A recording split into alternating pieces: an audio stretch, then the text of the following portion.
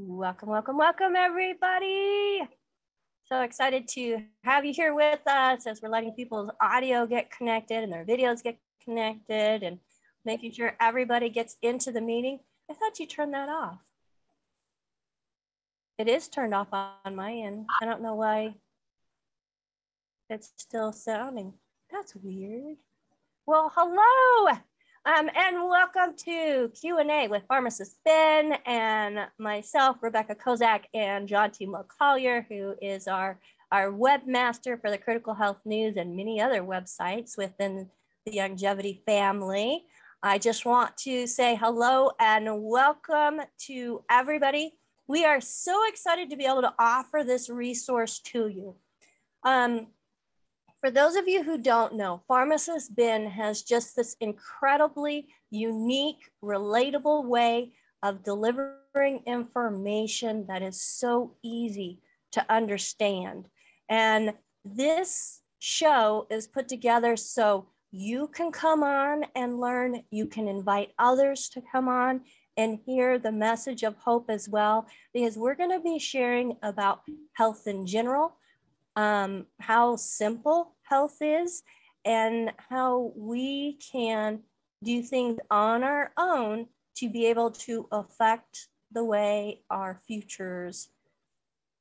the future development of our cells improves. So with that, Pharmacist Ben, thank you so much for joining us. I know we've got a great topic. We've got some great questions that were emailed in that we're going to be addressing. And I love the fact that, you have time for us in your busy schedule to provide this information and resource. So welcome, Pharmacist Ben Fuchs. Thank you. What's more important, Rebecca? Nothing. Yeah, of course I got. Look at all these amazing people that are here with us today. I mean, we are a family, and there's nothing more important than family and health. Yes, we are a family. There's something about longevity, folks. We all want to help people. That's why we got into this business, is to make a difference and to make money while we're doing it. And that's what makes longevity so awesome, is that it's about financial health and it's about physical health. And we put the two together. We get financially healthy by becoming physically healthy and by helping others become physically healthy. Absolutely. And I love the fact that, when I started, I didn't know that there was a business opportunity, and what the products did for me just lit this fire that whenever I found out that there was a business opportunity and I could refer people and actually get a thank you check, it was incredible, because I was a stay-at-home mom. I mean, I had a career that I absolutely loved, but I had a baby that was only a couple years old. I was in poor health. My health was coming back, and I needed a way that I was able to make money, but still take care of my little guy. And longevity has just been a huge part of me being able to do that. And now, the majority of the support that comes in for my family. It's fantastic. Exactly. What do you say to people who can't make it go, or who say, oh, it's just multi-level or network marketing, and oh, I can't sell, I'm not a salesperson, and oh, I don't want to talk to my neighbors and my friends, they're going to blacklist me, and oh, I don't want to be like Amway. All the negative stuff you hear about that. You're like living testimony to what's possible. What do you say to those folks? Yeah, so I've tried sales, and I did not do well at sales. But whenever I started feeling the product and I had that testimony that I could share with others, I wasn't sharing it trying to make a sale. I was sharing it because it was coming from my heart, because I knew that I had something that would help them. And in the beginning, I was like so afraid to share the business. It was all about wanting to help people get better, wanting to help people get better. Well, guess what? There's a lot of people that want to get better in their finances. There's a lot of people that want to stay healthy and get better in their finances. So when it comes to, is it direct sales? I'm like, you know what? Absolutely it is. We are providing something to you that is helping small business owners like myself all around the world without benefiting big business, the big boxes. So I love direct sales. I love network marketing. I mean, think about it. If you're involved in the school board, you've got a network that you're marketing with. It may not be about sales or a product, but your network and marketing your ideas and the way things should be run should happen. And you know, you're building the a following per se. And when you're on Facebook, what are you doing? You're looking for people who have similar interests.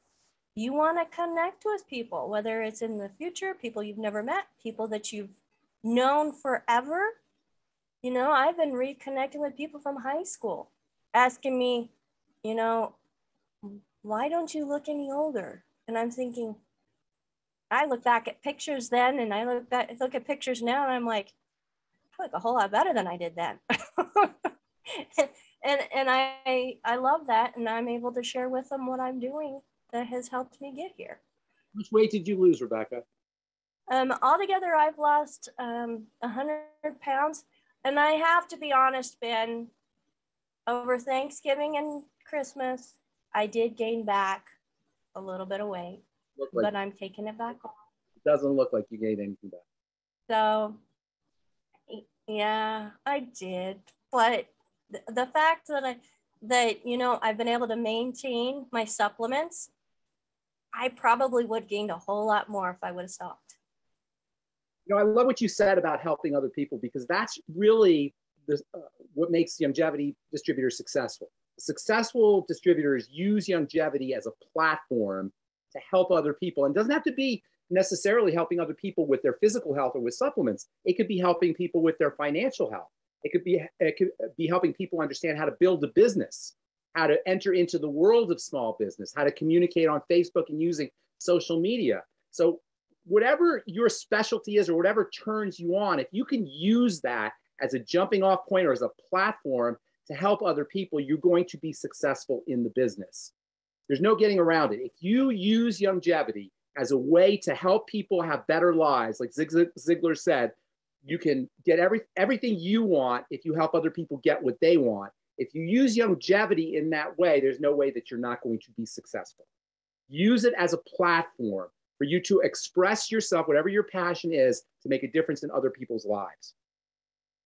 Well, and something that I really appreciate, Ben, is, you know, when you get involved with the trainings that are going on with longevity, you're not just learning about product and sales. You're learning about self-development and improving yourself and your leadership skills. And, you know, whenever you work, and I know if any of you have been in network marketing for any amount of time, you've heard, work harder on yourself than you do your business, and your business is going to fly. And that's what I have found. The more that I work on myself and my leadership skills, the more I have to offer to others. I know better how to support them, how to communicate. I mean, that's a big thing. Communication skills are, I've always been a communicator. I mean, that was my thing in high school, my thing through 4-H. But now I'm able to use it on a much larger scale. And I appreciate that. And, you know, everybody may not have aspirations like I do, but wherever you are, that's where you start. And if you've never dreamed before, dream and write it down. I've got my vision board. I've been checking things off my vision board. And I think it's just absolutely fantastic that. Hey, Ben, I just want to jump in for a second here and mention that Rebecca's going to be starting up a radio show soon. Yes, that's right. Maybe she can have you on. I'd love to be on KSCO, right? Yeah, I think so. Yeah. Oh, good job, Rebecca. Yes, I'm super excited about that. And Jonty, I'm not finding you here so I can like add you to our, there we are. Yeah, so things moved around. Hi, Dr. Judy. How are you? There we go. There's Jonty. All right. Yeah, so I'm super excited. Better by the Minute Life with Becca. And we're going to be talking about all things life and being empowered. So I'm super excited about that. And absolutely, Pharmacist Ben, I'm going to be inviting you on with me. And we're going to be talking about some topics that are important to not just us in longevity, but all together, you know, around the world, whether they know about longevity or not, whether they're in, you know, in some type of health and wellness or not, it's on the forefront of people's minds right now. And that's something that I love that we're going to be able to use the radio platform to reach even more people. So thanks, Shanti. I wasn't going to mention that. Yeah, market there, Rebecca. I know that's something I'm really good about marketing other people and helping other people, you know, expand and market themselves.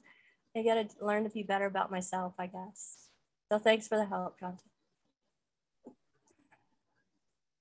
So Ben, we've got a topic today. Okay. That is, of course, right there on the forefront of people's minds. You know, people are either for or against having a vaccination, a jab, whatever you want to call it, for things that are going on. And I know there's a lot of people that are for being able to maintain their jobs and stay employed and stay making money to support their family. They're having to get this vaccine, whether it's willing or not, doesn't matter, but they're having to get this vaccine. And I have a lot of people asking, okay, what can I do now? I've had to get it. What can I do now to support my body? And I know you have a lot of insight as to what we can do nutritionally to support our bodies. There's a lot of things you could do, number one, to support your body after you get inoculated to help. And I'll talk about cleaning the blood here in a second because it's really a blood issue. And of course, there's lots of things you could do nutritionally to boost your immune system so that you could protect yourself. The inoculation doesn't protect you. People get sick whether they're inoculated or not. People go to the hospital whether they're inoculated or not. People die from the complications, as they say, of infection, whether they're inoculated or not. So being inoculated does not absolve you from having to take care of your immune system. And if you are inoculated, there are things you could do to help protect yourself from, help protect yourself. I don't know about completely protect yourself because we don't really even know what's in the inoculation, which is kind of interesting. Anybody who tells you that you should have an inoculation should be asked if they know what's in the inoculation. We don't really know what's in it. So to be completely protected after you've been inoculated, you know, I don't know if that's going to be possible, but there's certainly things you could do to mitigate the damage. Most of that involves the blood. Contrary to popular belief, COVID is a blood infection. It's not a respiratory infection. Most people think it's a respiratory disease, a respiratory infection. It's not, it's a blood infection. In fact, the respiratory system is dependent on the blood. And when the blood becomes coagulated and it becomes toxic, the respiratory system is affected. And that's where the respiratory effects come from. The real issue with the disease, as well as with the inoculation, is in the blood. In fact, the real issue with aging and disease in general involves the blood. And I've said many times, all disease is cell disease. All cell disease is preceded by dirty, toxic blood. So cleaning the blood, keeping the blood clean, keeping the blood fluid is probably it's always important. It's probably the number one most important thing you can do to protect yourself from the effects of aging and from the effects of disease. As we age, as we get sicker, the blood becomes sticky and coagulated as a response to toxicity that gets into the blood. Usually that toxicity gets into the blood through the digestive system, through what's called a leaky gut. But if you inject things directly into the bloodstream through the skin, whether you're doing it with recreational drugs or illegal drugs, or whether you're doing it through medicine, through inoculations that you get from the doctor, or unfortunately inoculations that some people are mandated to take, you're gonna get the same kind of sticky and toxic and dirty blood that you would get if you had leaky gut syndrome. So for most people, leaky gut is where dirty blood comes from. But these days, now we have to deal with inoculations causing dirty, toxic blood. Let me just digress real quickly. The blood is the sacred space. It's supposed to stay purified, and it has an immune system of its own that protects it from toxicity. And when you think about it, the blood is distributing itself through all of the cells of the body. So if any toxicity gets into the blood, that's a serious situation, and the body has evolved a strategy, a mechanism for keeping the blood clean. That mechanism involves keeping surrounding toxicity, surrounding toxins, whether those toxins come in through the skin or whether they come in through the digestive system, with immune cells. And these immune cells create fibers and basically a pus-like situation in the bloodstream as a protective mechanism. If it happens once or twice, the body can handle it. But over the course of time, this infectious material, this toxic material that's in the blood accumulates. And over the course of the months and the years and the decades, the blood starts to become coagulated and sticky and sludgy and doesn't circulate as well. When the blood doesn't circulate as well, it doesn't distribute nutrition as effectively. It doesn't distribute oxygen as effectively. It doesn't clean things out, detoxify the system as effectively. It doesn't electrify the body as effectively. That's a very important role for the bloodstream. It creates an electrical charge as it's circulating. Basically, everything kind of pools up in the bloodstream. This can be the cause of things like hypertension, cardiovascular disease, organ dysfunction, cancer, pretty much all of the signs of aging and all of the diseases that we suffer from from a chronic long-term perspective are the end result of toxic, sticky, dirty blood. Good news is, well, the bad news is there's nothing doctors can do about this. There's no medical strategies for cleaning the blood.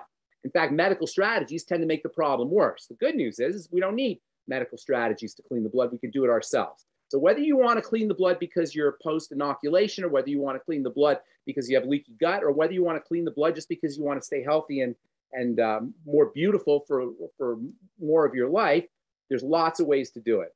One of the most important things you could do is to make sure that you're drinking enough water.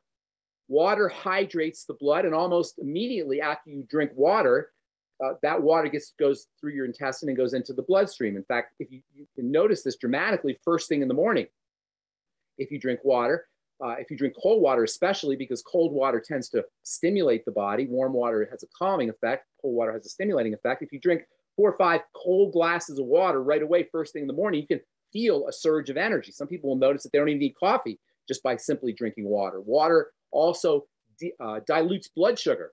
One of the problems with elevated blood sugar is very sticky and coagulating, and sugar can cause sticky, toxic blood. If you drink water after you ingest sugar, that can help dilute the blood, and that can prevent some of the toxicity that's associated with excess sugar ingestion, which is an ideal strategy for folks who are diabetics or anybody who is indulging in excess sugar. Drinking water immediately after you ingest sugar can help dilute the blood. Essential fatty acids are probably the most important nutritional supplement that you can take for keeping the blood clean. And the ultimate EFAs are an absolute must-have for anybody who's worried about sticky toxic blood, especially after you've been inoculated. Using the essential fatty acids, I recommend a lot of them, 12 to 15 of them a day, but at least 3 to 6, at least 6 to 9 a day.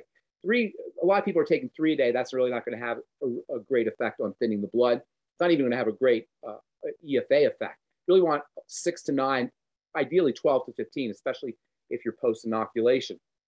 Vitamin E always goes with essential fatty acids. You'll notice that there's vitamin E in the ultimate EFAs. Vitamin E also has a blood thinning effect. In fact, doctors will tell you after you have surgery not to take vitamin E because they're thinking, well, it's going to thin the blood. Interestingly, after you have surgery, the blood tends to clot. That's why they give you blood thinners after surgery.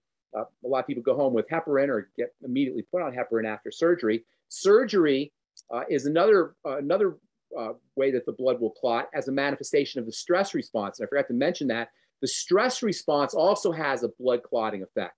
So if you're under a lot of duress, under a lot of psychological stress or physiologic stress, that can also have a blood clotting effect. So anyway, vitamin E has a blood thinning effect. You'll find vitamin E in the Beyond Tangy Tangerine as well as in the Ultimate EFAs. There's a couple other products with vitamin E. Rebecca, feel free to jump in if you know of any longevity products that have any of the supplements, any of the nutrients that I'm talking about. Yeah, so the Jojoba Omega also has vitamin E in it also. Good. Vitamin E is really a really wonderful, underappreciated vitamin for not just for the blood, but for the liver, for the brain, and most especially for the heart. High doses of vitamin E are wonderful for the skin. In fact, vitamin E is very sun protective for the skin. So if you're one of those folks who finds that you're out, that you sunburn readily when you're out in the sun, vitamin E can be a great anti-sunburn strategy. And then we come to one of the all-time great longevity supplements, which is the Fucoid Z. In fact, Fucoid Z is fucoidin, which is an active ingredient in type of seaweed, brown seaweed. It's brown seaweed. There's three different kinds of seaweed. There's brown seaweed, there's red seaweed, and there's green seaweed. Brown seaweed is a source of fucoidin, which is not really found in very many places. In fact, I don't know of any places where fucoidin is found aside from seaweed. Fucoidin is a remarkably valuable immune boosting supplement. And if you do a Google search or a PubMed search, pubmed.com or scholar.google.com are two great websites that have wonderful academic information, not commercial information, but academic research, academic information that doesn't have advertising in it, scholar.google.com and pubmed.com. If you do a search on either of those sites, you'll find fucoidin, hundreds of studies on fucoidin for cancer and for boosting the immune system. And that's really its claim to fame. But fucoidin also has a wonderful blood thinning effect. And by virtue of its blood thinning effect, it can improve all kinds of cardiovascular conditions, heart health conditions, hypertension conditions, as well as helping support the action or helping counteract the actions of dirty blood. So after you've been inoculated, get yourself on the Fucoid Z if you're not already on the Fucoid Z. By the way, I was just reading about seaweed being used to treat and to prevent COVID infections, which is not a surprise to me because I've been talking about seaweed for a long time as a powerful immune booster. And in fact, in the future, seaweed is going to be an important food source, being abundant as well as cheap. In fact, it may be the most abundant food source on the planet. The largest animals in the world subsist on seaweed, which is a source of B vitamins, amino acids, iron, minerals, electrical minerals, plant-derived minerals, for example. It's no accident that the most abundant life forms live in the ocean. And anybody who's scuba dived has been blown away by all the different forms of life that are in the ocean. And the reason that the ocean is so filled with life is because the water is like an electrical soup. And that electricity in the electrical soup is driven by minerals, which are absorbed by seaweeds. And when you eat those seaweeds, you're eating these electrical minerals. They're very similar to longevity plant-derived minerals, the minerals that are found in seaweed. There's also substances called polysaccharides, long chains of sugar, that are found in seaweeds that are important for building the immune system and building connective tissue and important for the circulatory system. So you have omega-3 and 6 essential fatty acids, which are important for thinning the blood post-inoculation. That's the ultimate EFAs. You have vitamin E, which is important for thinning the blood post-inoculation. You have fucoidin, which is also important for thinning the blood post-inoculation. Then there's another strategy for cleaning out the blood, and that's called chelation. Chelation. Some of you guys may have heard of chelation therapy. Chelation therapy is when you'll go to a chiropractor or a naturopath or perhaps a doctor who is open-minded, and they'll actually inject a chelation ingredient into your bloodstream, typically something called EDTA. And this EDTA, or this chelation substance, is like a magnet that attracts toxicity and pulls it out of the blood. That's called chelation therapy. And it can be done intravenously in a healthcare practitioner's office. But there's also nutritional supplements that act like chelating agents that have this ability to magnetically attract toxins and pull them out of the bloodstream. And this can be an important strategy for general blood detoxification, for protecting yourself from infections and from viral infections or microbial infections, and also for post-inoculation. One of the best chelating agents is selenium. And the ultimate selenium is not only important for the thyroid and important for eye health and important for the immune system. It's also a wonderful chelating agent. And post-inoculation, you definitely want to be on the ultimate selenium, probably 400 to 600 micrograms a day. Selenium is one of those nutrients that's hard to find in food, by the way. Shellfish, seafood, Brazil nuts, grains, those are typically good sources of selenium. But these days with soil depletion, it's very difficult to get selenium from your veggies or from grains. Did you want to say something, Rebecca? Yeah, before we get too far away from Z radical and fucoid Z and the seaweed and those electrifying minerals, we also have the ocean's gold that takes the same type from a different ocean. So you're getting kind of multiple worlds of undersea nutrients in the ocean's gold and combining it with the Z radical or the fucoid products. So I wanted to make sure that we didn't forget about that one either, because that's an incredible one. I take daily. The ocean's gold. Yes. Yeah. And the fucoid Z. Okay, so, and the fucoid Z. I love the fucoid Z. By the way, Z radical is the liquid form of fucoid Z. A lot of people take the Z radical, which tastes really good, and it's a good source of fucoidin.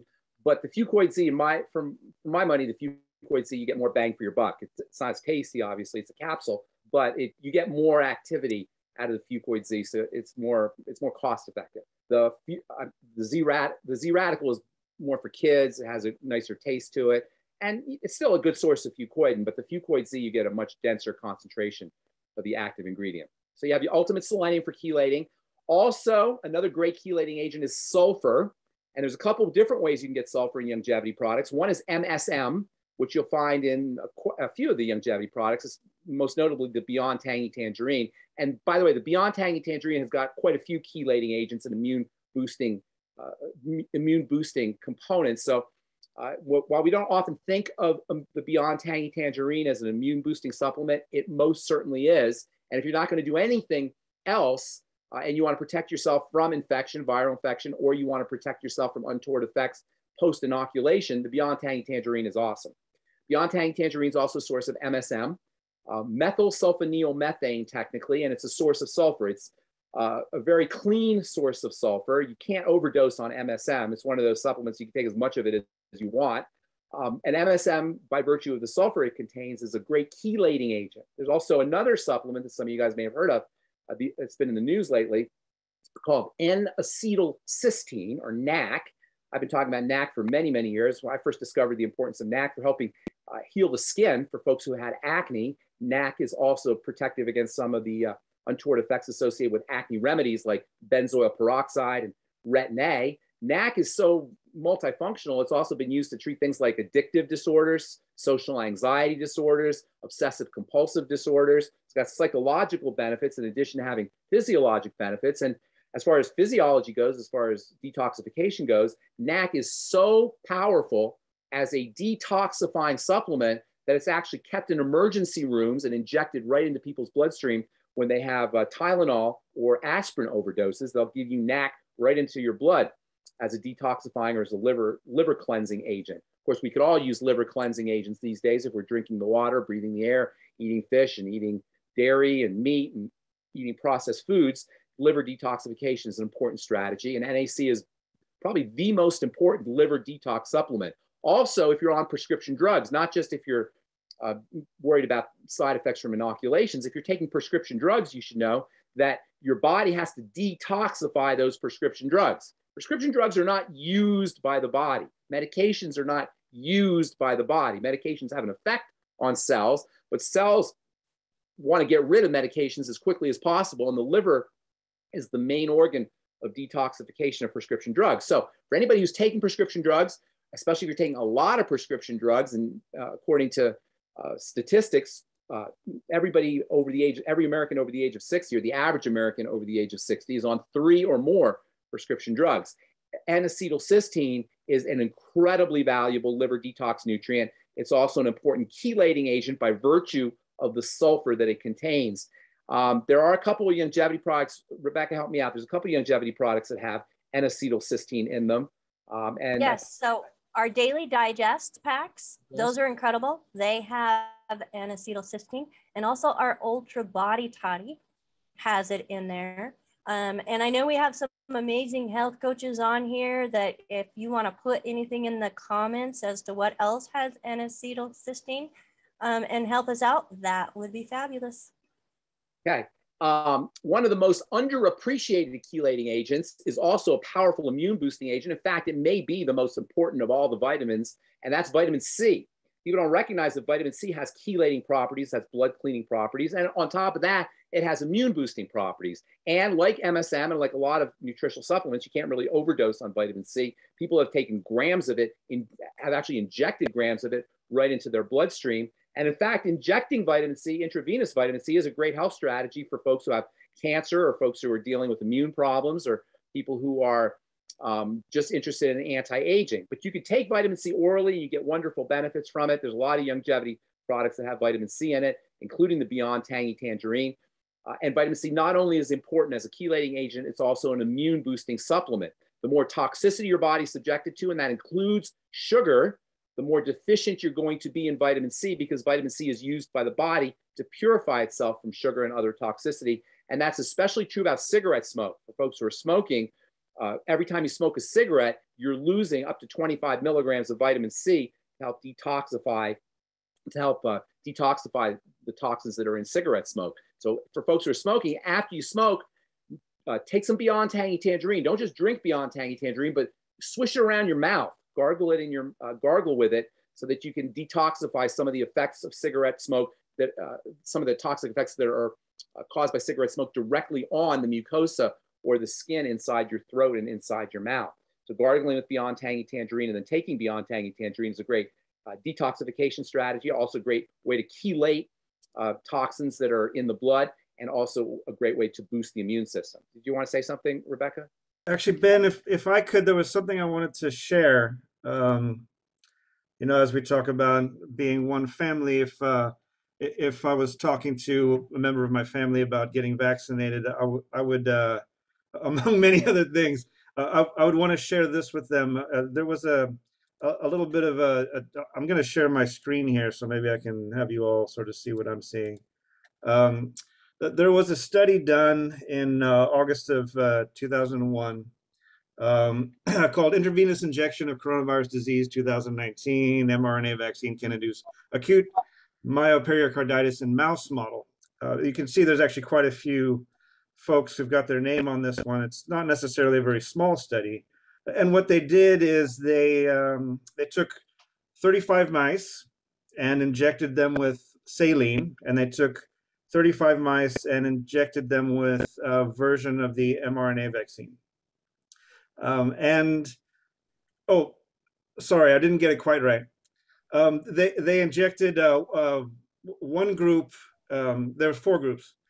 The saline group, and then in the test group, they injected half of them intramuscularly and the other half intravenously.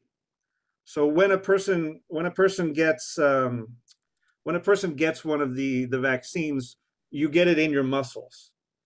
And it's actually rather important that you get it in your muscles, and I'll show you why in just a second. The mice that were injected intravenously into their veins, well, I think you can see the results here. What we have is we have a healthy mouse heart over here that is intramuscularly injected, and then we have the intravenously injected mouse here, and what you can see is an awful lot of inflammation. Go ahead and do a screen share again, buddy. Oh, I forgot to do that. Okay, here we go. So if you look at the one in the middle, you can probably see that it's very inflamed. It's all covered with this white stuff. So all the mice that were injected intravenously died. The ones that were injected intramuscularly lived. The group of humans most likely to experience myocarditis are young, healthy men. And just to use common sense, young, healthy men have in common very good circulation in their muscles. Another aspect of it is that traditionally nurses, when giving an injection, will slightly pull back on the syringe to see if a little squirt of blood comes into the syringe. It's called intubating. Intubating? Oh no, I got the word wrong now. Ben, do you know this? I don't know what you're saying. What are you saying? I'm not sure what you're saying about the intramuscular versus intravenous. Because Yeah, the muscle is going to get into the blood eventually. exactly. Basically, just quickly, and I'm from animal science and I've done a lot of this. Whenever you do an injection, you need to pull back, and I can't think of the term right now either, I'll think of it. But you pull back to make sure you're not in a blood vessel. So that you want that injection to go into the muscle if you're doing an IM injection, right? Intramuscular. So you pull back, and if there's no blood, you go ahead and inject. And if it's a big injection like we do for horses, you might even pull back more than once because the needle can move. Because the idea is in an IM injection, you don't want to go directly into the blood. There's other injections that are IV that on purpose, we would find a huge jugular vein, inject. I did racehorses, and you would inject straight into the blood. And what I was doing is drawing blood. So I would have to, put some saline in, draw blood, and put saline back. But the point being, the difference between going into the muscle and going into the blood is time. It's how long does it take for that to be effective? And if it's an injection meant for IM, you don't want it directly in the blood. Thank you so much, Dr. Judy. And if we look at the nature of the mRNA vaccines, what's going on here is that to put it in the most layman terms I possibly can, the vaccine finds some of your cells and then inserts a little bit of RNA into them so that they start producing spike proteins. Those spike proteins then piss off your immune system, so your immune system learns how to fight spike proteins. If your immune system is fighting spike proteins in your arm, then you're going to have a bit of a sore arm. If your immune system is fighting spike proteins in your heart, you're going to end up with inflammation or a variety of other nefarious issues. At least that's my understanding of the situation. So, I can't believe I forgot the term. I'm going to look it up right now. But it's something you can actually ask. There was some guidance that said you don't necessarily need to do this with these vaccines, which I don't even understand. But there's a lot of information on this. Dr. John Campbell spoke on this quite a bit. He's a person with a lot of authority on the topic on YouTube. I'll go look for the term. But yeah, Ben, what do you think about this idea of something that if it goes right into your veins, if it goes right into a mouse's veins, I should say, it kills the mouse. But don't worry, we're injecting it into your muscle. Oh, well, Dr. Judy said it very well. The only difference is time. Eventually, everything's getting into the blood. So we're talking about cleaning the blood, whether it's IM or IV. Yes, you're right. These are IM. It's like what it actually acts as like a sustained release delivery system into the bloodstream. The whole point of injecting yourself, IM or IV for that matter, is that you want the stuff in the bloodstream. You don't want it in the muscle. You want it in the bloodstream so it gets distributed to all the cells. But the muscle acts as a kind of buffer to keep the toxin from being deposited directly into the bloodstream. Nonetheless, you still want to be cleaning the blood. That's your strategy, is to keep the blood clean, whether you're talking about leaky gut or whether you're talking about inoculations, IM or IV. You want to be cleaning the blood, and that's where these chelation strategies become valuable, as well as these blood fluidity strategies. Oh, I just remembered the term. It's called aspirate. Okay. So you can, if you're getting a vaccine, this is what I would do. I would say to the nurse, do you aspirate? And if they say something like no, you can ask them to, or decide you want to see a different nurse. Even if they aspirate, the point is it's going to get in the blood eventually. So whether you're taught, the whole point is to get it into the blood, albeit a little bit slower if it's IM than it's IV. But the whole point of the inoculation is to get it into the blood so it can get distributed through all of the cells in the body. So in any case, Fluidizing the blood is strategy number one. Chelating the blood is strategy number two. And then building the immune system is also important. And there's lots of ways you could do that. We talked about vitamin C for building the immune system. Also, selenium is important in addition to being a chelating agent for building the immune system. Zinc is probably the most important mineral for building the immune system. For a long time, you couldn't even get zinc. There's zinc in the Youngevity Zinc FX. I think there's some in the, there's definitely some in the Beyond Tangy Tangerine. There's plant-derived zinc, and in the mineral drink, there's also plant-derived zinc. What other products have zinc in there? Help me out, Rebecca. The Immune FX is really good. The Ultimate Zinc, which is a liquid, has zinc in it as well, plus other stuff. I think right now what I'm finding my favorites are the Ultimate Zinc, which is a liquid. You do the dropperfuls, and also the Immune FX, which is, if you haven't tried the Immune FX, folks, and you remember those Orange Julius drinks with the pineapple, really good, really good. And then also protein. Whey protein is especially building for the immune system. Whey protein, not everybody can do whey protein. If you can't do whey protein, it's unfortunate because it is probably the best supplemental protein powder that you can get, especially when it comes to building the immune system. There's factors that are passed from the mama cow to the baby cow that are designed to build the immune system. And those factors are found in whey protein. So whey protein is also a valuable immune booster in addition to vitamin C and selenium. So fluidizing the blood, strategy number one, chelating the blood, strategy number two, and then building the immune system, strategy number three, for folks who are worried about getting infected in the first place or who have been inoculated and want to protect themselves from untoward effects. Becca? Yes, ma'am. Go ahead, Dr. Judy. Okay, there's one other way to tie all this together about the myocarditis and the heart problems. We all know that Dr. Wallach did all the work on lack of selenium causing problems, the Keyshawn disease in China, and all these different things.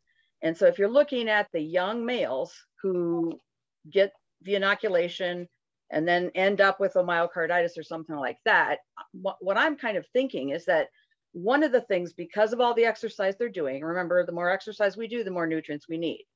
So these young athletes are doing a lot of exercise. They may not be supplementing. They may not have enough selenium. And when you're ill, you need more selenium. So basically, we're compounding an athlete, less selenium, an injury or an infection, less selenium, and we're getting a result, which is basically the same as a selenium deficiency causing certain heart things. Now, I know there are studies out there where they're showing specific effects of the spike protein in the heart. And I'm not disputing any of that. I'm just saying, I think one of the first things I thought of when I started hearing about the myocarditis was, look at your selenium, look at your deficiency, and then also your vitamin C. We've talked a lot on Becca's program about, it's the first vitamin we started talking about was vitamin C, because you need it all the time, every day, everywhere. We can't make it. And when the animals make it, the sicker they are, the more they make. So they study animals and they say, well, wow, if a goat is sick, it'll make, and I don't remember the exact numbers, but maybe 1,000 times more vitamin C. Well, it's sick, and then it goes back to normal. Well, since we can't regulate that at all, we have to do it ourselves. We have to realize that, we may be vitamin C deficient. So one of the things they've done is with sick people who have all kinds of infections, including COVID, if you look at their vitamin C, they're extremely low. And that's why one of the first therapies was IV vitamin C, trying to get that back. And vitamin D is another one. If you look, there was research 2 years ago, I was just looking it up because someone asked me, and I started sending things out to people about 2 years ago about vitamin D immediately. They had 3 tiers of, if you were sick with COVID and they looked at your blood, the amount of sickness you had was directly related to the amount of vitamin D you had in your blood. So again, there are nutrients here that when you get sick, you deplete them, and there's got to be a way to put them back in. So for whatever, 3 great points that Dr. Judy just raised. Selenium is very important for the heart, above and beyond the fact that it's a chelating agent. And myocarditis is very similar to Keyshawn's disease, at least functionally. And it could very well be that selenium deficiency is involved. Judy also raised another good point and said that athletes tend to be, unless they're supplementing, unless they're hip to nutrition, and professional athletes tend to be. But if you're a weekend warrior or kids who are athletes, they don't always realize that sometimes if you're an athlete or you're running or you're taking care of your body by exercise and you're going to the gym and you're not supplementing and you're not taking care of your nutrition, you may be better off sitting on the couch eating bonbons all day. In other words, putting stress on the body sometimes is perceived as a good thing, but if you're nutritionally deficient, you can actually cause problems. Also, Judy said another really important thing, and that is that vitamin C isn't, animals will make more vitamin C when they're sick. I want to add to that animals will also make more vitamin C when they're under stress. So it's not just full-blown disease, but even just duress of being in a pen or being cooped, for a cow being tied up to a milking machine, whatever kind of stress an animal is undergoing, they will actually make more vitamin C under stress. So when you're sick or when you're under stress, you need extra vitamin C. So those are two great points that Judy raised. You said something, oh, vitamin D, that's another thing that Judy said. Yeah, vitamin D is super important. Vitamin D is our summertime vitamin, and it's tied into exposure to the sun. That's because during the summertime, from an evolutionary perspective, that's when human beings would get most injured. And so vitamin D helps upregulate the body's ability to handle injuries and to handle disease. So vitamin D is very important for the immune system. And that tells you that getting yourself out in the sun is really important for building the immune system, which is kind of ironic considering under conditions of viral infection, people tend to stay inside and tend to avoid the sun, which is just another example of how counterproductive some of our normal health strategies or our conventional health strategies can be.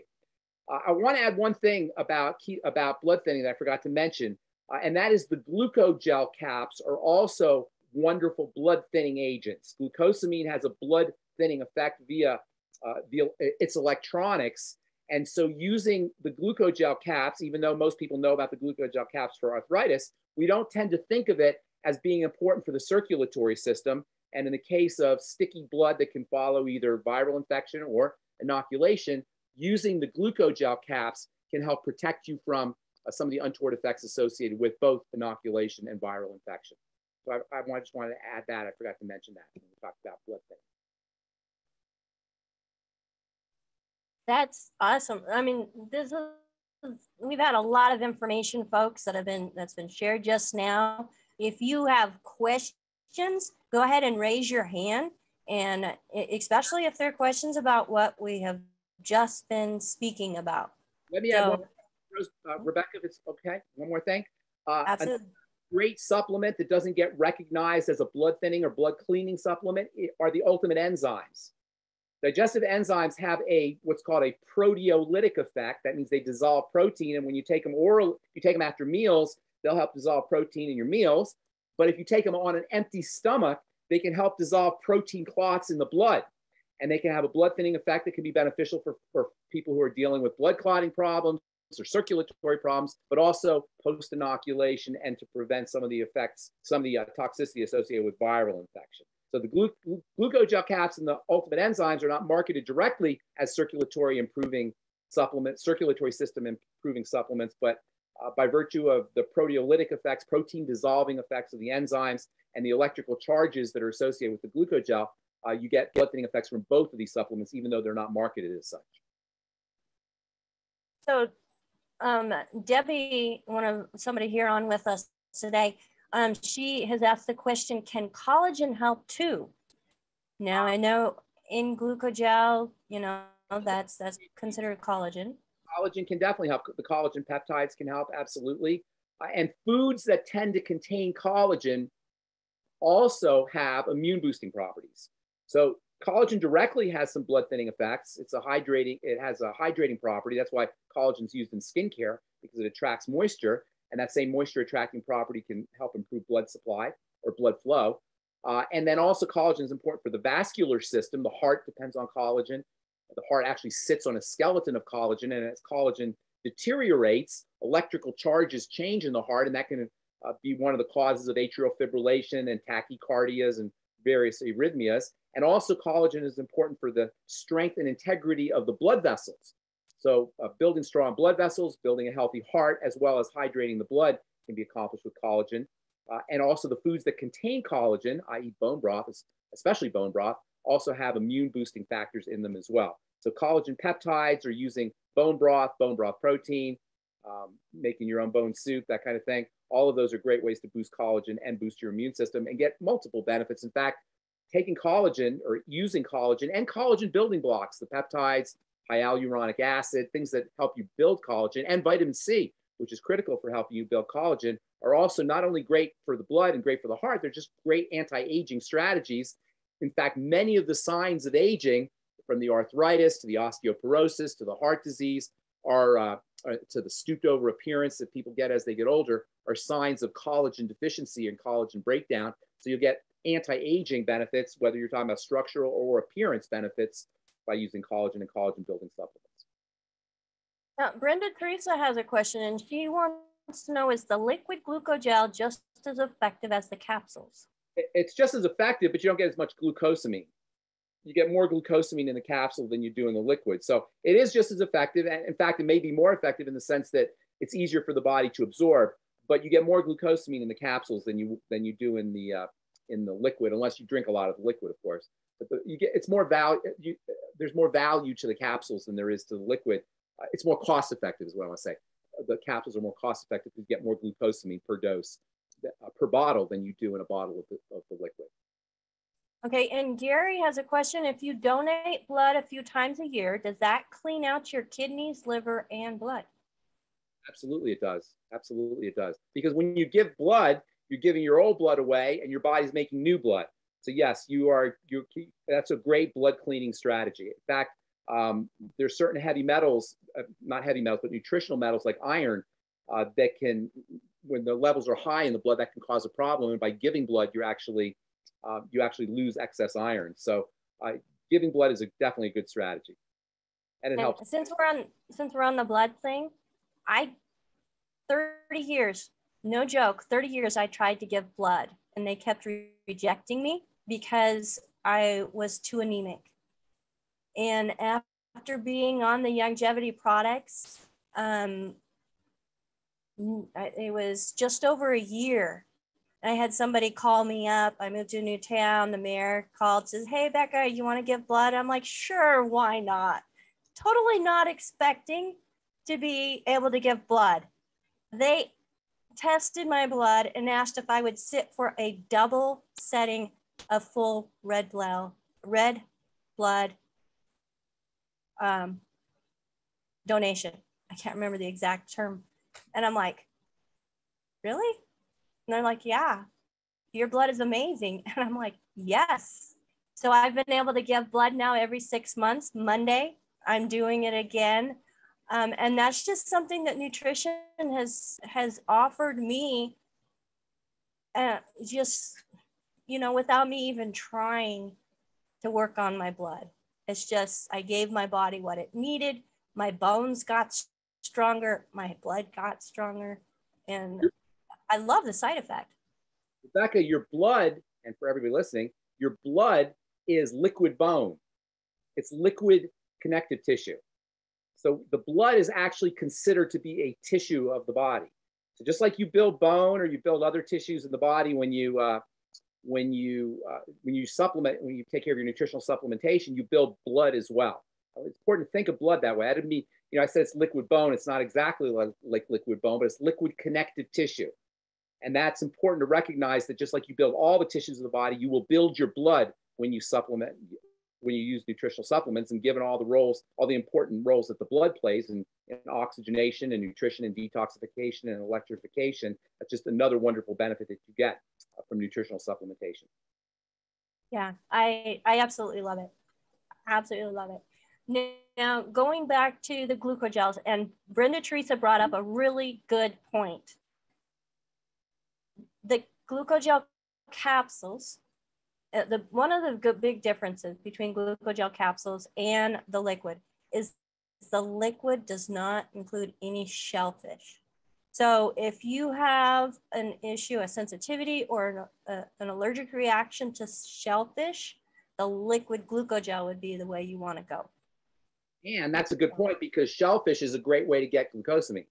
if you want to boost your glucosamine levels from your diet, shellfish. In fact, taking shrimp shells, and most of us throw out those shrimp shells. If you save your shrimp shells, and use them in soup and use them to flavor seafood soup or brown soup, you'll get great glucosamine. You'll get great hyaluronic acid, wonderful bone building and blood building and immune boosting nutrients in the shrimp shells or from the shrimp shells.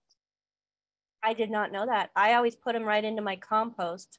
Yeah, so, I work them in there, but that's good to know. So like bone broth, and you toss it in your bone broth, absolutely. Save your shrimp shells, put them in the freezer, and then when you make your bone broth, toss, or any soup for that matter, toss them in there. Filter them out before you eat them because they're kind of crunchy. They're not bad, but they're crunchy. And by the way, glucosamine is not really found in a lot of foods. Shrimp shells are one of the few shells of shrimp, and also insects, which shrimp are very similar to, and lobster and crabs are one of the few places that you can find glucosamine in foods. Okay, but for those who aren't able to eat shellfish, what are some foods that have glucosamine in them? Insects. Insects? Hey, I heard chocolate-covered beetles are really good. Future, can I try? Insects. In third world countries, insects are very popular. In fact, I was reading a book called The Omnivore's Choice. Now, it wasn't The Omnivore's Dilemma. It's called The Omnivore's Choice, I believe. And in it, the author hypothesizes that the reason we like crunchy foods is because our ancient ancestors, many millions of years ago, were insectivores. That is, they ate insects.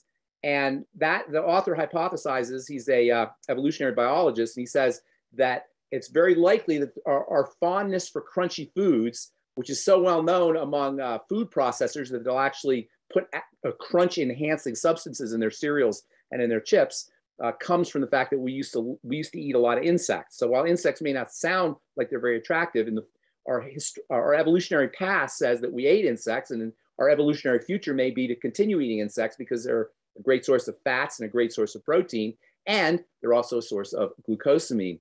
Glucosamine is found in the shells of these foods, in the shells of these creatures. So it's very hard to find glucosamine from foods. There's a derivative of glucosamine that's called N-acetylglucosamine, or NAG, N-A-G, which you may have heard of.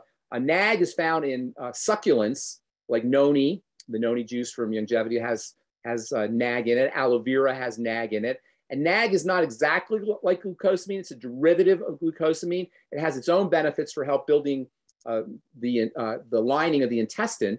And that's one of the reasons why aloe vera and noni, for that matter, and other succulents are recommended for folks who have irritable bowel syndrome or Crohn's disease or any intestinal health issues. So NAG is found in foods. Glucosamine is not really found in a lot of foods aside from shellfish. Good to know. Let's go to a hand that is up, and we have Mike. Mike, go ahead and unmute yourself. You're on live. Hey, Mike. Hey, Mike. Can't really hear Mike though. Mike, I can't hear. That was great.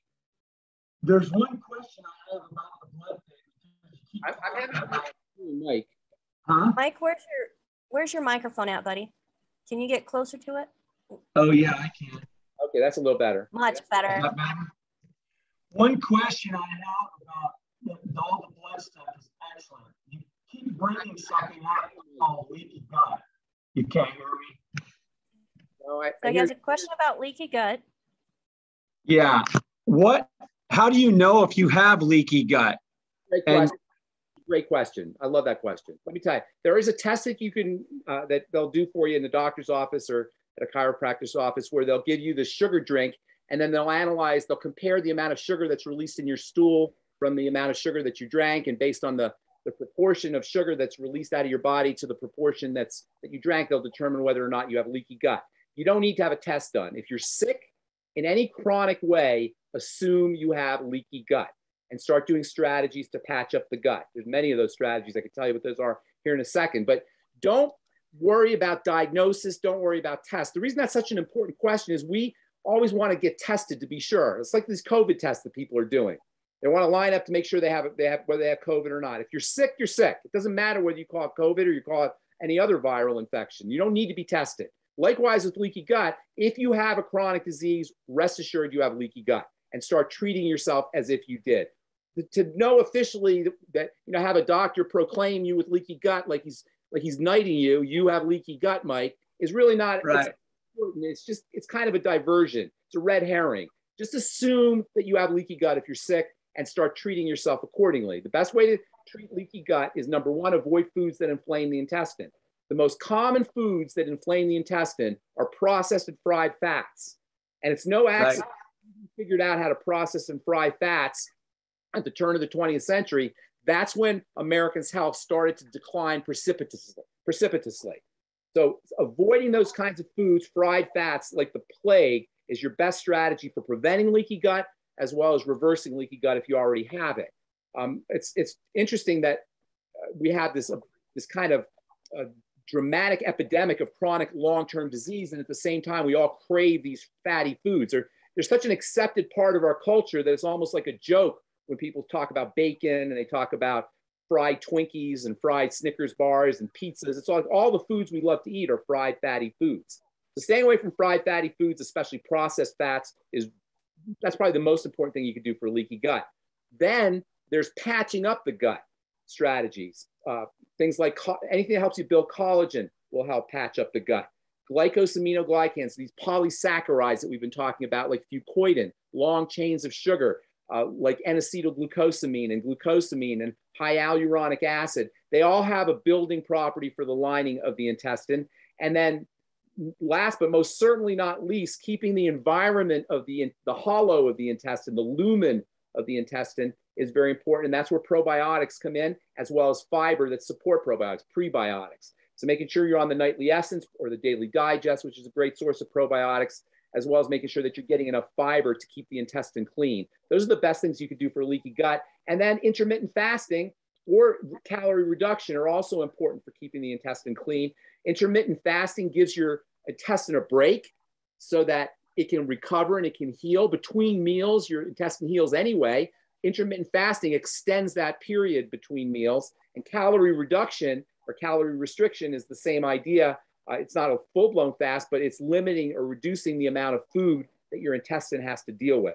Giving the intestine a break is incredibly valuable, and that's why every study that's ever been done on intermittent fasting and fasting in general shows health benefits. You're basically giving your digestive system and specifically your intestine a break. So, and then also there's also stomach strategies that can be helpful for the intestine. Food drops into the intestine, obviously, from the stomach. So by using digestive enzymes, the ultimate enzymes, for example, acidifying agents like betaine, B-E-T-A-I-N-E, which is found in the ultimate enzymes, or using apple cider vinegar with meals, using aloe vera with meals, those can all have an acidifying effect that helps support the intestine as foods drop into the intestine. And along the same lines, bile, B-I-L-E, bile salts, which are found in the ultimate enzymes, can also have a beneficial effect for the intestine. Last, I should tell you, gelatin, like you'll find in the glucogel caps or any kind of gelatin, also has a soothing and healing effect on the intestine. Great. Yeah, that was it. I don't have it. I just know people that probably do. Yes, I was just wondering how the heck would they know for sure? Because, well, you just said you're always sick. Yes, there's a lactulose, they call it the lactulose mannose test, which is a sugar drink that you'll drink, and they'll compare the amount of lactulose and mannose that you drank to the amount that's excreted. But you really don't. You don't want to. You don't. If you want to be officially maybe, but it's not necessary. Work on the gut no matter what. Leaky gut, especially if you have a long-term chronic health challenge. Great. Thanks a lot, Ben. And hey, for the zinc stuff, I like these zinc plus immune support. Okay. They're chewables from Youngevity. Nice. I got a couple bottles of them and I take them in my car and I'll sit there and munch on them. That reminds me, the test for zinc deficiency is called the zinc taste test. The zinc taste test is when you eat zinc, there's a special kind of zinc that you could buy called zinc heptahydrate. And when you drink this form of zinc, if it tastes really lousy, you know you have enough zinc in your body. If you can't taste it, you don't have zinc. It's called a zinc taste test. Great. All right, thanks. Thank you, Mike. Yep. Oh, wow. I did not know about that for the zinc taste test. Thank you so much for sharing that information, Pharmacist Ben. And next, let's go to Anne, who has her hand up. Anne, go ahead and unmute yourself, dear. Hello. Anne. My question is about the ultimate enzymes. Yes. How do you figure out what the right amount of them is to take? No way to know. You just know by how your body, by how you feel after you eat your food. Especially if you have digestive problems. If you don't have any digestive problems, you're not going to know whether 2 or 3 or 5. But more, usually you want about 5 or 6 or 7 after meals or with your meals a day. All right. Yeah, I do have digestive issues, and I know I know it depends on how much I eat or what I eat. Like, yeah, for my breakfast, when I have a smoothie, 1 does me okay, but I was just having trouble figuring out how many to go for my lunch and dinner. Really no way to know, but if you have digestive problems, that's great, because then you could use your digestive symptoms as a barometer or as an indicator for how much digestive enzymes to take. Also, I should tell you that if you have, there's something called betaine, as I said earlier, B-E-T-A-I-N-E, betaine in the ultimate enzymes. But you can also boost the power or the effect of the ultimate enzymes by using apple cider vinegar or aloe or something acidifying, something extra acidifying with your meals, or orange juice, lemon juice. Okay, that sounds good. Thank you very much. You. That's a very good question also, Anne. Thank you so much for coming on and asking that. Now, Ben, we have another question that's in the comments. And Bruce is wanting to know, is collagen better than quality with silica? Apples and oranges. Are apples better than oranges? Oranges They're better? totally different. No, they're both different. Silica is incredibly valuable. I consider silica to be one of probably the most underappreciated of all of the minerals, all of the nutritional elements. It's important for the building of things. Important for building bone, important for building connective tissue, important for healing, important for the connective tissue in the scalp for people who are losing their hair. Just incredibly valuable. You don't see it very often in supplements. There's a couple of longevity supplements that have silica for. Plant-derived minerals will give you silica as well. Silica is an element on the periodic table. You look at the periodic table with all the little squares, you'll find silicon on there. Silica is a form of silicon, not silicone. Chemistry can get kind of confusing with all the nomenclature. So silicone is an artificial ingredient that contains silicon. Silica is basically sand. Nutritional silica is usually comes in the form of something called orthosilicic acid, and it's an incredibly valuable nutritional supplement for every single part of the body. Collagen, on the other hand, is a protein. Silica is an element. Collagen is a protein. It's a complex molecule, and it is the most important protein in the body. It's the protein for building things. It builds bone.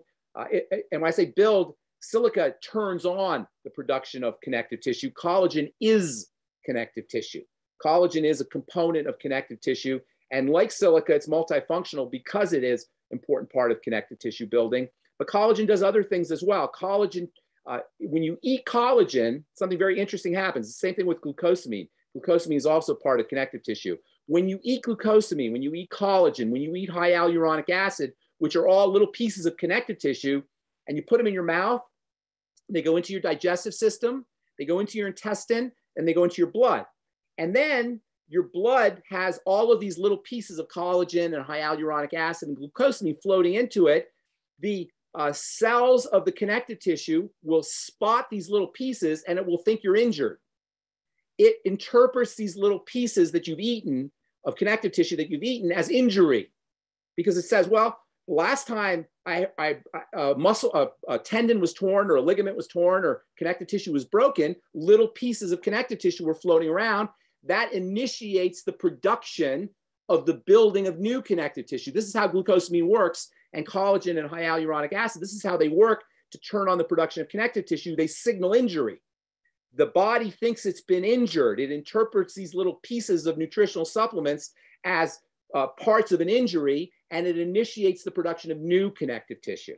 So in addition to being required for building connective tissue, Collagen also initiates, ingested collagen, also, and peptides, by the way, collagen peptides too, initiate the production of new collagen. So it's a component of collagen as well as an initiating factor of collagen, of connective tissue, I should say. Silica is a precipitating agent around which connective tissue precipitates. So they function differently. They're both very, very important.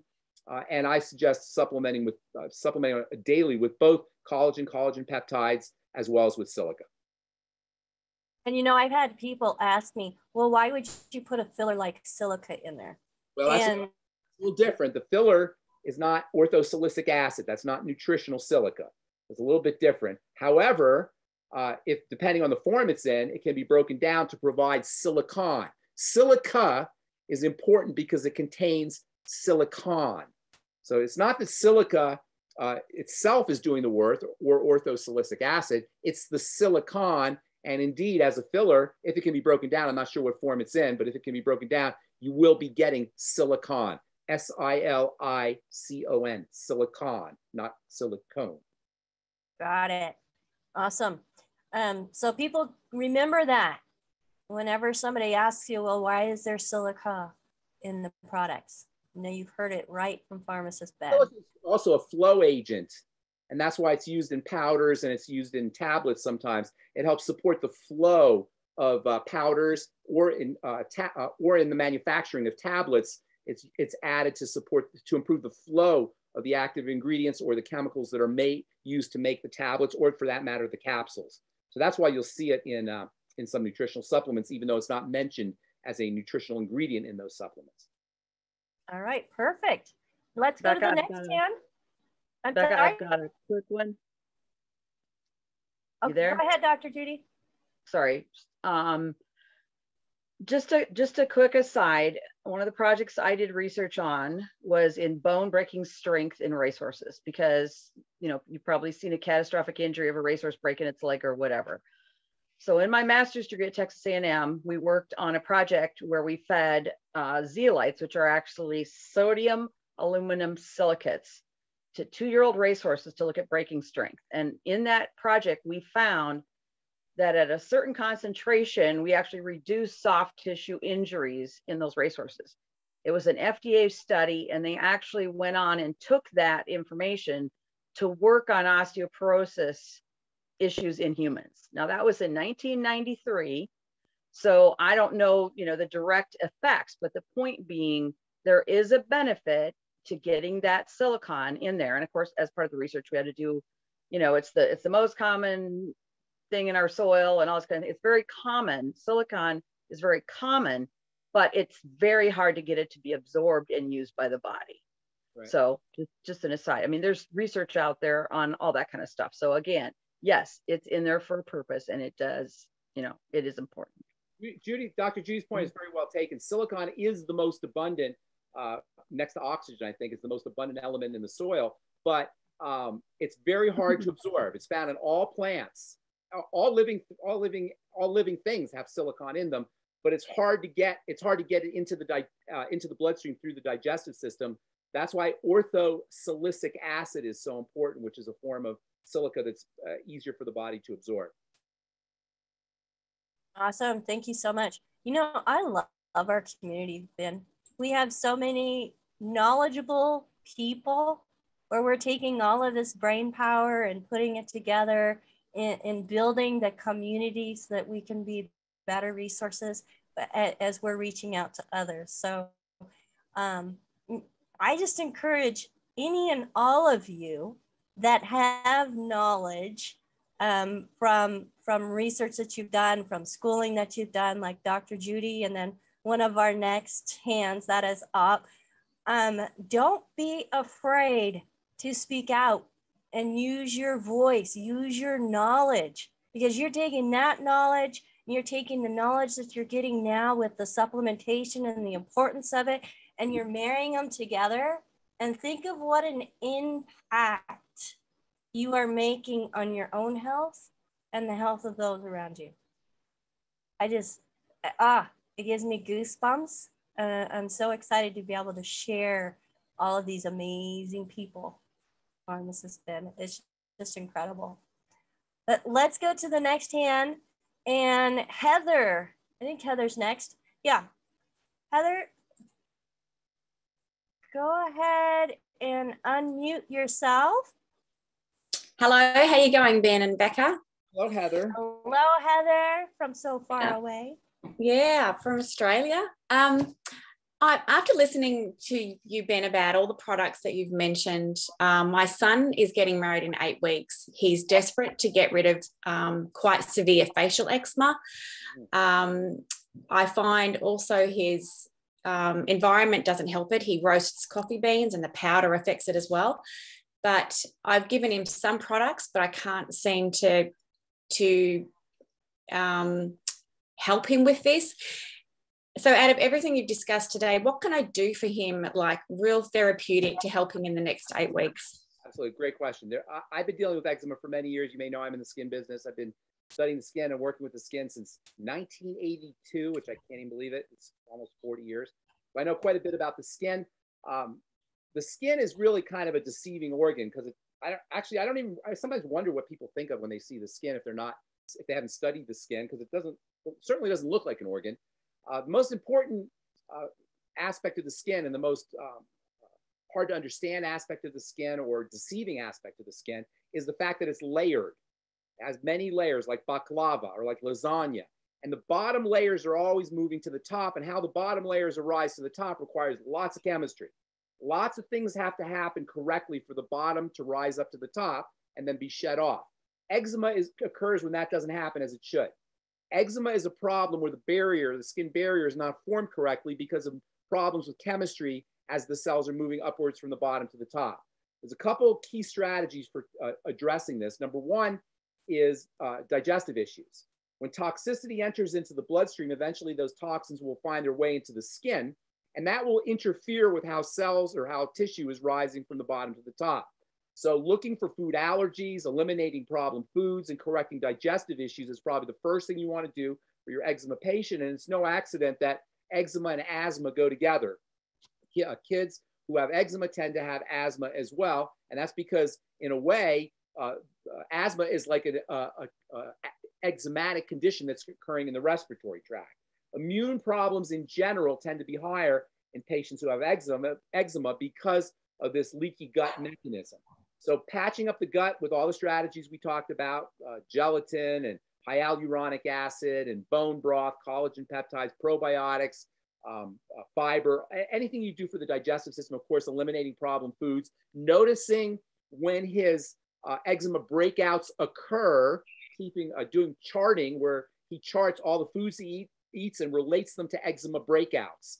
That will give him an indicator of foods that are connected to his breakouts. Also, if he has digestive issues, that's great, because that will give him an immediate barometer, an immediate connection to the kinds of foods he's eating. Eczema sometimes takes a few days to show up, but if he has bloating or gas or constipation or diarrhea or anything that's a digestive or intestinal problem, connect those up with problem foods and then eliminate those foods. So working on the intestine and the digestive tract in general and eliminating problem foods, that's the first thing you want to do.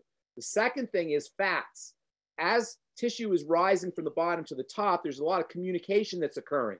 The top has to communicate back to the bottom to tell the bottom what's happening at the top.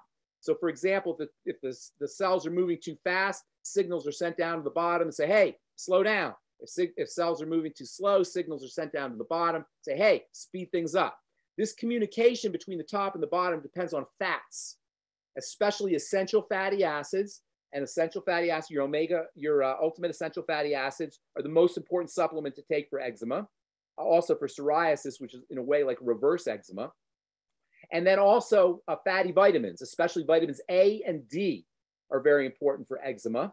Vitamin D, of course, the sun is the best place to get vitamin D. And the sun is well known as a treatment for both eczema and for psoriasis. And then vitamin A. You'll get vitamin A in a lot of the longevity products. The Immortalium has a bunch of vitamin A, not beta carotene, by the way, real vitamin A. And then the mineral zinc, which we talked about earlier, is also very important for cell-to-cell communication. And you'll find zinc in a lot of products. So zinc, vitamin A, vitamin D, essential fatty acids, and then correct digestive problems and use digestive health strategies. Nobody should have eczema, number one, which tells you that if you correct the problem at the cause, your son never has to have eczema again. It's not something he's condemned to. And the fact that that they give you steroid creams as the main treatment tells you that you're dealing with an immune and inflammatory condition. Eczema is a condition of immunity and inflammation that's caused by damaged cells at the communication level and by immune factors that leak into the blood and find their way into the skin at the digestive system level. Thank you. His chiropractor suggested he have a vitamin C infusion. I didn't know how to feel about that. It's not a bad idea. It's always great, but that's not going to directly help the eczema. That'll support his immune system. And vitamin C, there's a really cool book by a guy named Thomas Levy, L-E-V-Y, called The Primal Panacea, in which Dr. Levy, who's also an attorney as well as a medical doctor, he says that vitamin C is good for everything. He calls it the primal panacea, and I agree with him. So it's not a bad idea to do that, but it's not going to directly affect his eczema. Okay. Thank you so much. I appreciate it. Sure. Thank you, Heather. Really great question. I know there's a lot of people that are dealing with eczema and psoriasis, and I love the fact that we have Pharmacist Ben here with us, who is a skin specialist and has been working with the skin for 40 years. Crazy, almost right? 40 years. That's crazy. Since I was like 10. You just don't seem that much older than me. But anyways. So our next hand that is up is probably, well, it's not she's not probably, but she is my very favorite retired surgeon. Oh, wow. And Dr. Debbie Martinez, she's incredible. And I love the fact that she's on here with us today with a question. Oh, that was not what I wanted to do. All right. Dr. Debbie, go ahead and unmute. Hi, Dr. Debbie. And Dr. Hi, Debbie, Ben. Dr. Judy just waved at you. So just. Thank you, Judy. Yeah. Well, my question is, I have a client who has a bad malperforance ulcer and had to have it surgically debrided and his foot open. And I wanted to think, listening to your discussion made me think of, what would you recommend nutritionally for this person? You talked about a lot of things. That's my question. Yes, most important. So he's a diabetic. Yeah, and has that problem. Well, the diabetes has to be addressed too. So, you know, everything for supporting circulation and eliminating glycation, which is the sugaring reaction that happens when your blood sugar gets high. That's all really important. Of course, the sweeties and the ultimate niacin and the ultimate selenium are all very important for blood sugar control. But as far as wound healing goes, there's a couple strategies. Most important is protein, especially the amino acid arginine, which is incredibly valuable for all wound healing, including for burns, by the way. And there's tons of literature on the use of nutritional arginine. Arginine, I call arginine super amino acid because it's got 4 nitrogens for the chemists out there, which makes it incredibly valuable for healing things and for growing things. So protein in general, high protein foods tend to have arginine in them, but you can supplement with straight arginine or also do things like the Fit Shake, which have arginine in them. Then essential fatty acids are also very important. The ultimate EFAs are very important for wound healing, both omega-6 and omega-3. Omega-6 sometimes gets dismissed, but it's really important for the healing process and for wound healing, as is zinc in the Zinc FX. In fact, when you burn yourself or cut yourself or have an ulcer, have some kind of trauma on the skin, zinc is actually mobilized to the area where the wound occurs. There's more zinc in the skin than there is in almost any other organ of the body, maybe possibly with the exception of the liver. And that zinc that's stored in the skin is actually redirected to wounds to accelerate healing. Zinc is involved at the genetic level in the growth of tissue. So making sure that your patient has enough zinc as well is important. And then also vitamin A is very important for wound healing and for the growth of connective tissue. If it's an ulcer, I'm assuming the connective tissue is damaged as well. And then also all of the things that we talked about earlier for building connective tissue, including collagen peptides, glucosamine, hyaluronic acid, anything that you're going to do for, in fact, here's a great strategy for anybody who wants to build connective tissue, whether you're talking about wound healing or you're talking about the digestive tract, or you're talking about anti-aging for the skin. Use arthritis supplements. Anything that helps build connective tissue in the joints is going to help build connective tissue when you're dealing with a wound, or it's going to help build connective tissue in the vasculature or in the gut if you're dealing with leaky gut syndrome or a cardiovascular issue, or it's going to help connective tissue in the skin if you're concerned about wrinkles or thinning skin or any other signs of skin aging. Using arthritis supplements in general will help you build connective tissue, will also help you with wound healing. Thank you. Or, I'm sorry, I didn't catch your name, Dr. Debbie Martinez. Dr. Debbie Martinez. Where are you from, Dr. Debbie? Are you United States? California? He's in Washington by me. Go ahead. Can you unmute it, Dr. Debbie? I'm in trouble doing that. Okay. There we go. I'm in Spokane, Washington. I'm in Spokane, Washington. And what kind of surgeon were you? I was a surgical oncologist, and I dealt primarily with breast cancer.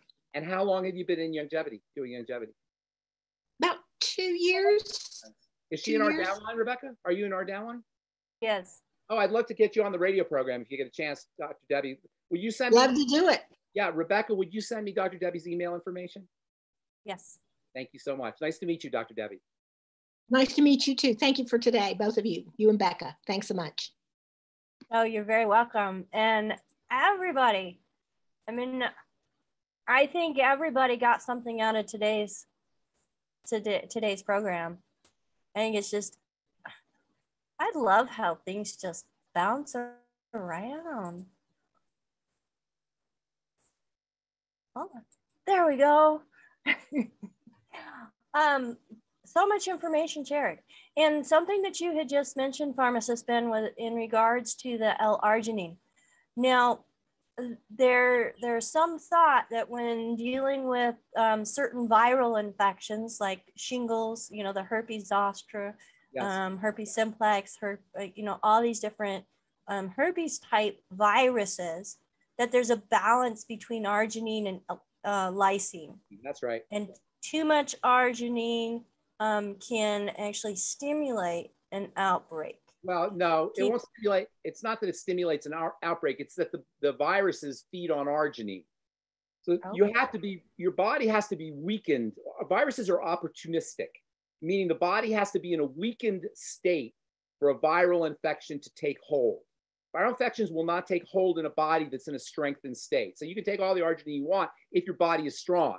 However, if you're in a weakened state, yes, that's true. Arginine feeds viruses, and viruses can thrive and proliferate under conditions of high arginine and low lysine. And this is why taking lysine supplements have been recommended for folks who are dealing with cold sores. A lot of people will tell you that when they feel like a cold sore is coming, they'll just start cranking out the lysine, and that will make sure that will assure that they don't get a cold sore. That's because the lysine is balancing out the arginine. So if you're strong and healthy, you don't have to worry about it. If you're in a weakened condition, if you're immune compromised on some level, if you're dealing with a lot of stress, yes, that's true. High arginine can feed viruses. Viruses feed on arginine, and taking lysine can help balance that out.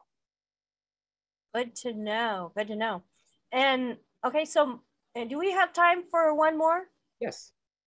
All right, let's go ahead and get Mike back up here. He has an additional question. Mike, go ahead and unmute yourself. Hey, Ben, can you hear me? I hear you now, Mike. Okay, great. Yeah, a lot of my clients are like calling me because, you know, New Year's is over. Yeah. Well, I got a great one for you because blood pressure is a nightmare for a lot of people. Now, one of my clients called me this morning. He's concerned, you know, his blood pressure has been going up. And he asked me if too many vitamins and minerals can like raise your blood pressure up. No, that doesn't happen. Okay. Secondly, his blood pressure today was like 140 over 87. Okay. And it's normally around 120 over 78, he says. A little bit on the high end. High blood pressure is a sign that the tissues are trying to get oxygen. If they're not getting oxygen, it's like a garden hose. When, I think we talked about this last time as I'm saying this, if the blood vessels could be thought of like a hose, they're delivering blood. If the blood pressure is high, that's a sign that the body is saying, hey, we need to get more blood. We're not getting enough blood to the area, which is kind of ironic because antihypertensives they open up the blood vessels, which slows down or reduces the blood pressure and decreases the amount of blood that's getting into the blood vessels. So antihypertensives actually are counterproductive to the body's health, even though they lower the blood pressure. What you want to do is you want to figure out, why is the body feeling like it needs to get more blood to the various tissues, and usually that has to do with stress. And high blood pressure is usually a sign of the stress response. And for anybody who, you know, I'm sure most people here can understand that, but if you have friends, or like you're talking about your friend who doesn't believe that, just tell them to go sit in a warm bath, take their blood pressure before they take a bath, and then go sit in a warm bath, and then notice what happens to their blood pressure. It will drop like a stone, guaranteed. Wow. Just simply sitting in a bath. In fact, you may notice, or some of you guys may notice, that if you stand up quickly when you get out of a bath, out of a warm bath or hot bath, you notice you feel a little dizzy or woozy. That's because you're not getting enough blood perfusion, because your blood pressure is dropped while you're sitting in the bath. So sitting in the bath is a great way to lower your blood pressure quickly. In 5 minutes, you'll lower your blood pressure without any drugs. In fact, if you're on drugs, you'll notice that your blood pressure drops too fast. That's why they'll tell you, if you're on antihypertensive, not to get in a hot tub, or to be careful if you're in a hot tub. Another thing you can do is slow, deep breathing, because oxygenation is really what the blood is trying to accomplish with the circulatory system is trying to accomplish with the high blood pressure. It's trying to deliver oxygen to the tissues. By breathing, by practicing slow, deep breathing, making sure you're oxygenating correctly and blowing off carbon dioxide, that's another strategy for opening up the blood vessels. Slow, deep breathing techniques. Any relaxation strategy will do it. There's also wonderful nutritional supplements that will lower the blood pressure. Magnesium is an antihypertensive. In fact, magnesium is nature's own calcium channel blocker. It balances out calcium. Calcium has a hypertensive effect. Magnesium has an antihypertensive effect. Niacin, the ultimate niacin, is a great antihypertensive. The ultimate niacin will also lower blood cholesterol. It's also great for lowering blood sugar. Niacin is an unbelievably valuable nutritional supplement, and it's also a natural antihypertensive. And omega fats, your ultimate EFAs, are natural antihypertensive as well, particularly omega-3 fatty acids. So between relaxation strategies, psychological relaxation strategies like meditation, physiologic relaxation strategies like breathing and sitting in warm water, magnesium, niacin, omega fatty acids, you could go a long way towards lowering blood pressure without having to resort to antihypertensives, which are known in the world of pharmacy as being among the most toxic of all prescription drugs. And my last question. Yes. Can he go for like a long walk or exercise if his blood pressure's a little high? Would that cause any? No, absolutely. So he can go ahead and exercise even if his pressure's a little high. Yeah, make sure he's supplementing, doing all the other strategies as well.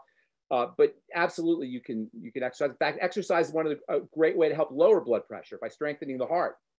Good. It's funny you said that, because I just put him, he's on the 90, and I just put him on the magnesium and the zinc and the Ultimate Classic tablets. Ultimate Classic. Too. Also the Ultimate Niacin. And yeah, great. Okay, thank you. Perfect. Thank you, Rebecca. Thanks, Rebecca. All right. Yes. Thank you. So one more question Debbie she wants to know, would zinc help with canker sores? Yes, absolutely. Zinc is great for canker sores. So is vitamin C. Zinc is important for all, the skin is part of the body, one of the part of the body called epithelia, Epithelialia. Epithelia is your coating, the covering. The skin is epithelia, the covering of your eyes is epithelia, the coverings on all your organs is epithelia. Zinc is a very important epithelial regenerating mineral. So anywhere we have canker sores or wounds or cuts or scrapes or any kind of broken tissue inside the body, like in the intestinal tract, think zinc for healing. So yes, for canker sores.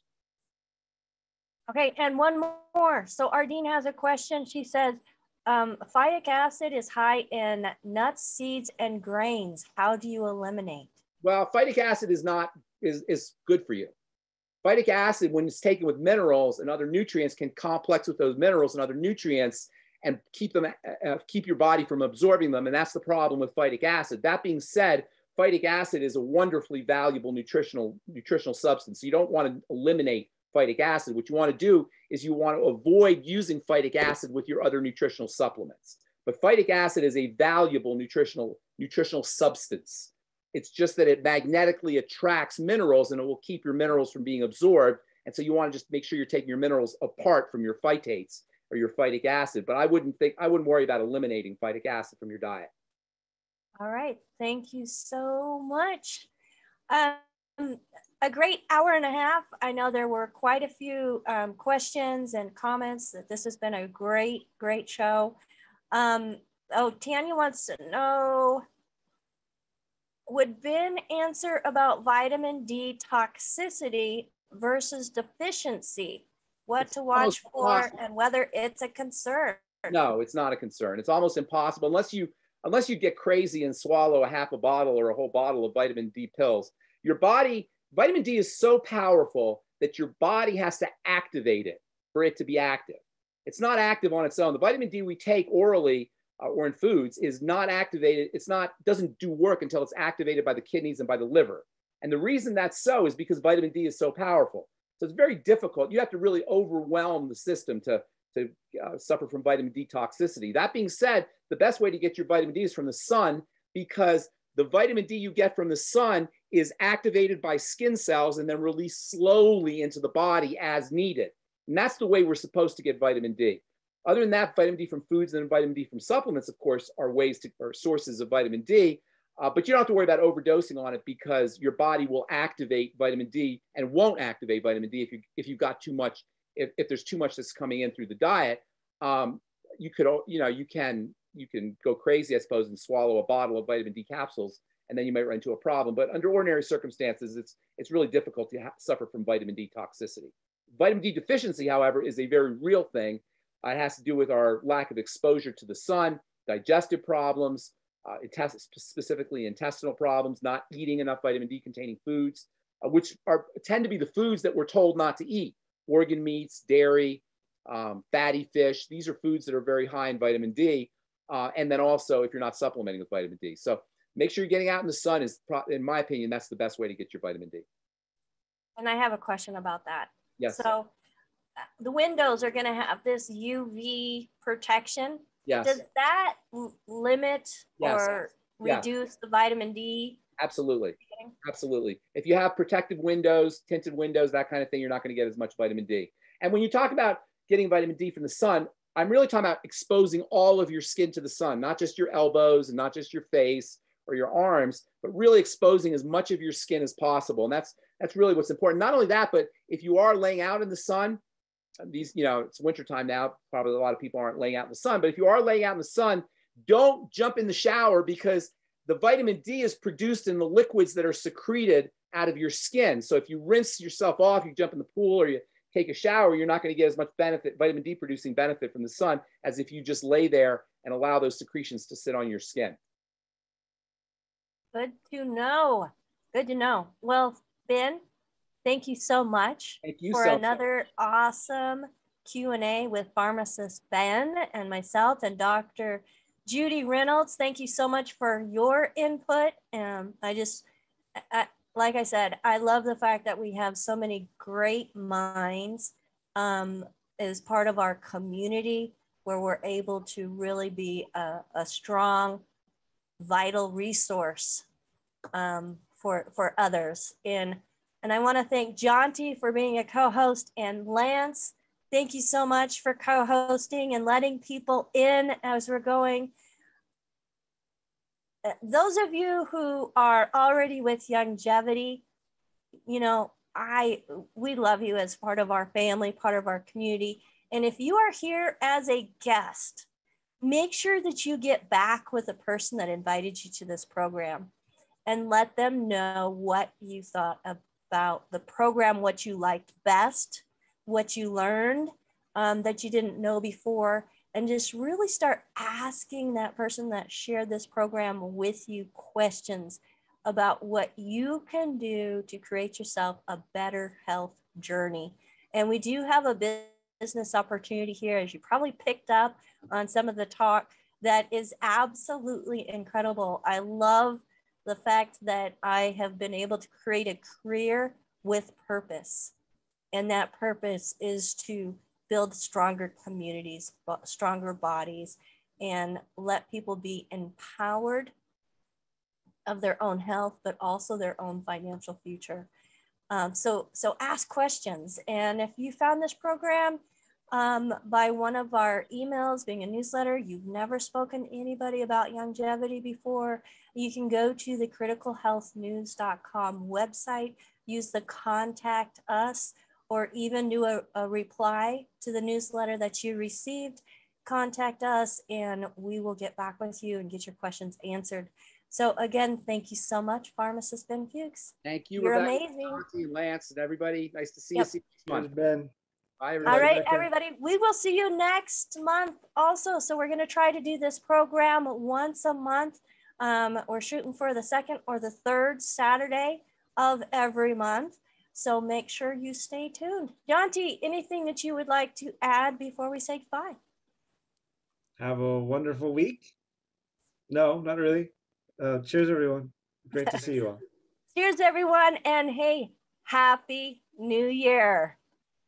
Bye for now.